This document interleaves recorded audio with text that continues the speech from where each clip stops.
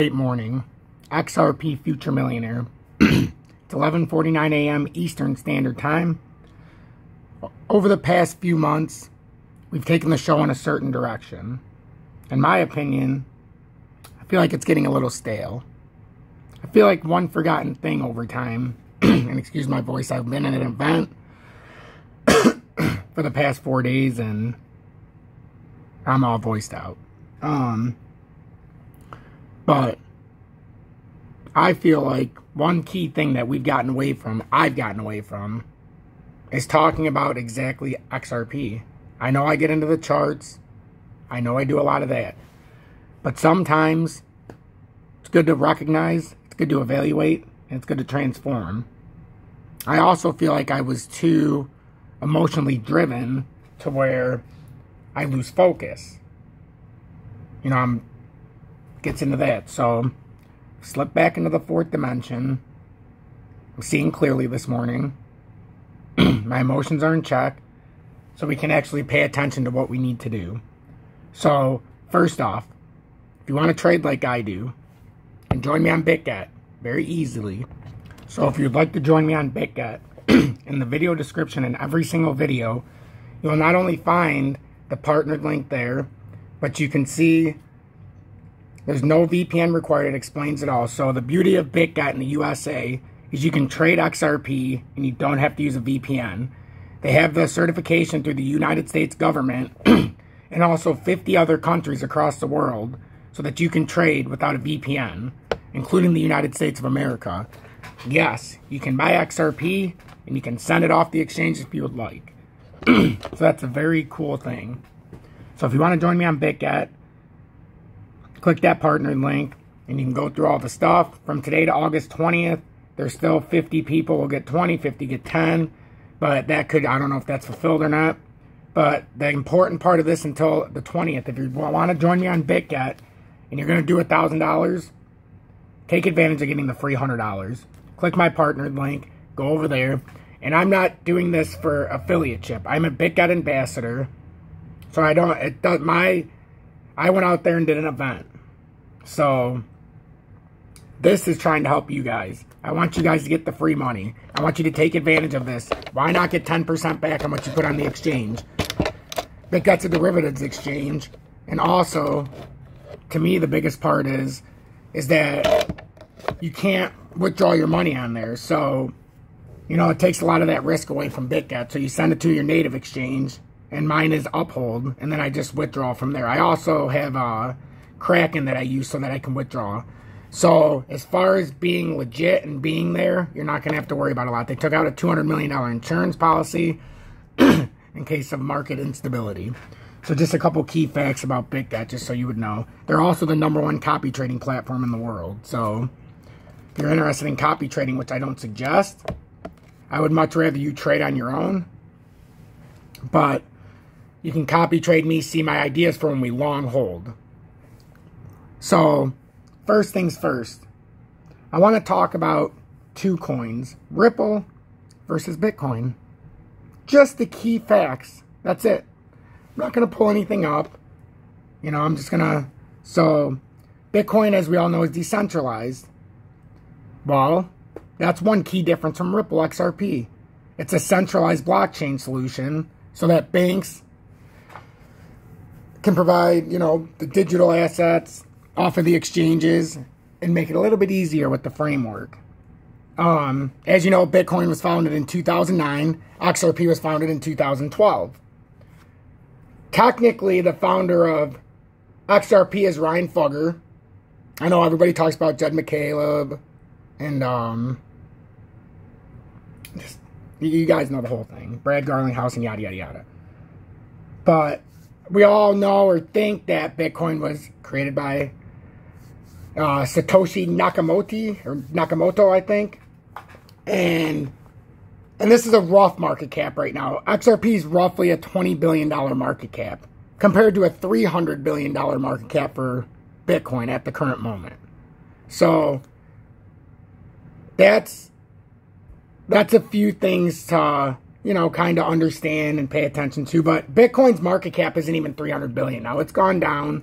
And XRP's gone down slightly from the 20 billion as well. So, but that's just an estimate. You know, you gotta take off a little bit now because of this recent downturn. But that's just like the main things to understand between Bitcoin and XRP right off the bat. You know, the big difference, you're going from decentralized to centralized. So, now that we covered that, a little bit of information of how we got to where we're at, let's look at the charts of XRP. As I've been saying, as you guys have been watching, we fell out of the bear flag. This is also known as a rising channel. It started coming off of a W reversal, a bearish one. So in order for this to be bullish, and this is the other thing, I've talked to everybody as if you're always listening on a daily basis. I need to understand that every single day new people come in. So I must address everybody so you guys understand what's going on. So had this W formation, and it's not necessarily done yet. We could just be consolidating. What you want to see on this Gartley formation, which is a W, you want this left side, when it comes down, when it comes back around, you want a pull and then a break back up. So you always want the right side to be lower. That gives you a bullish W formation. This is bearish, which means when it comes up here, it reverses back down, which it did to the consolidation phase. Then it turned into another bearish W. Now it's likely going to fail. So more than likely, if this gets rejected here at the 20-day, it's already got rejected at the uptrending support, which is now confirmed as resistance. It tried to come back, failed. This rising channel, which is often known as a bear flag, and usually gets about a 75% retracement. And I had it targeted up at least maybe to the most it could have did was 38.01. But this is a bearish continuation pattern, an extended one now. But now it rejected here. Now if it gets the rejection on the 20-day, this could absolutely reverse down. This is why it's so key and why I'm on right now. So all you need to know right now, and this is the key facts for the moment. In order for this to become bullish, and forget what every other YouTuber is saying, the reason I started this channel was because I could not take the FUD anymore. I didn't know it was up, I didn't know it was down, and everybody was lying to me because they had no idea how to read a chart, and they're pushing an agenda, whether an affiliate chip or whatever the hell the case may be, or their 15-second ads they do at the beginning of videos. It's just annoying. So I started to realize everybody spoke the same narrative because nobody really knows what's going on. They just regurgitate things on YouTube. I don't. I don't care what they say. I'm going to tell you what I think.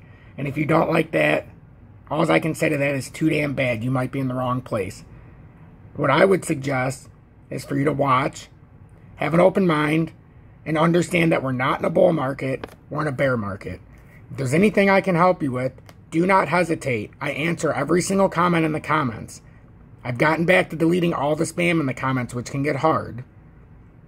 So I'm going to do my best to make this the easiest and the most entertaining, but at the same time, the most knowledge-packed video that I can make it. So this is what we're watching. We fell out of a bear flag, a rising channel. I always say it's often a bear flag. You can even sometimes create an ascending triangle out of it. I chose to do the rising channel.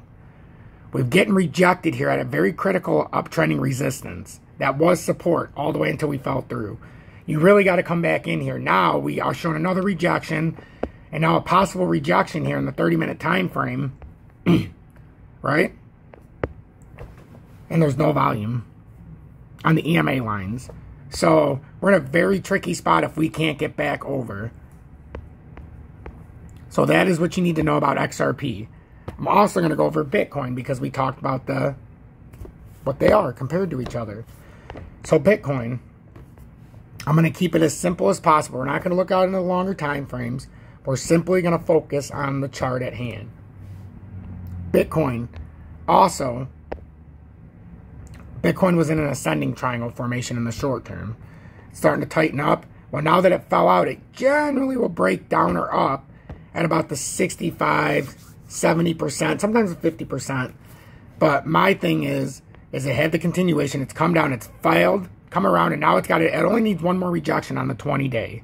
So if it gets the rejection on the 20-day, it would come down here. Now, for anybody who's new, these are the exponential moving averages. I only put them on so that I can get a consensus of what the uneducated trader will use. And that's not any disrespect because I was like that for a long time. It gives you an idea of where everybody's stacked up and where you could get buy orders. The problem with the EMA lines are they're a lagging indicator. So they're only going to do what the market's already done, and it's going to show you after the move's already been made. Now, there can be a continuation, like now. You had an EMA cross right here. I'm going to show you a perfect example. Everybody would have probably bought this cross when it came down, so they would have bought on this way down. Then when it pumped up, everybody's like, holy crap, even if they bought here, they're getting scared, even though it's giving constant rejection on the 20-day. Until this 20 days broke, it's going to continue to be an overwhelming resistance line. So anybody who bought here, and got fluffed out, then bought again, got fluffed out again, and it just continues to happen until you have the parabolic move down or a huge spike in volume to break you up. But right now we're just waiting for the J hook to finish, and if no volume comes in, this could be a temporary rejection point to get you another move and finish out this bearish continuation pattern, which in my estimates on this move down, had it have dropped here, could have got you down to here at 22,910.